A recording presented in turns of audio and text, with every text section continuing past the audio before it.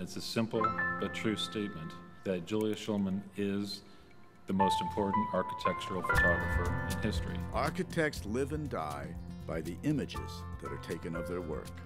Photographer Julius Shulman has defined the way we look at modernism. Every architect practicing today has to somehow resolve the mythology that Julius Shulman captured for us. Frank Lloyd Wright, designed this. When he saw this photograph, he almost kissed me. He said, "Your pictures are credible for an amateur and better than most professionals."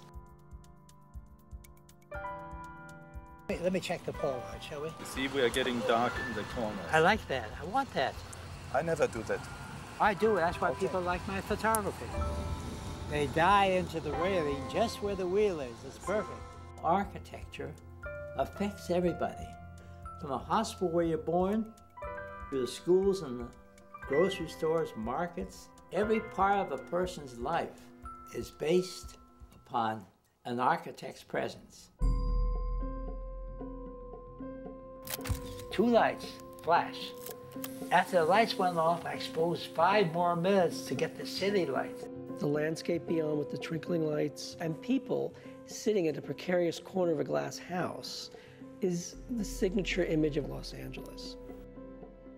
68 years later, we're back here commemorating history. In a way, you can stop time.